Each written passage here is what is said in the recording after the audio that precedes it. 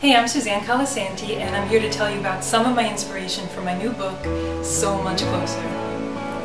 I'm from middle of nowhere, New Jersey. Nothing ever happened in middle of nowhere, New Jersey. I felt like I was waiting for my real life to start. I felt like I was just waiting for something interesting to happen, but nothing ever did. I could not wait to move away and reinvent myself and just be around people who understood me. I really loved including all my favorite places from New York in the book, especially the High Line, which I love, and that's where the cover shoot took place.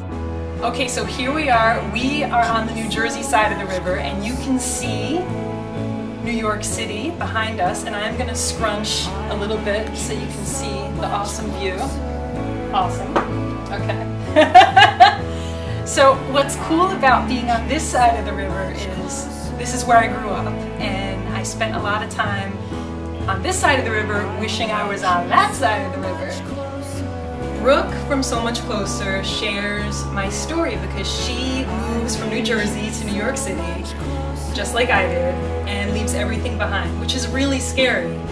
When I moved here 15 years ago, I didn't know anybody. I didn't even have a job set up. I came here for grad school, and I left everything behind because I just knew this is where I belonged. That's really what this book is about, following your heart even when it's scary, because you have a knowing that there's something better on the other side.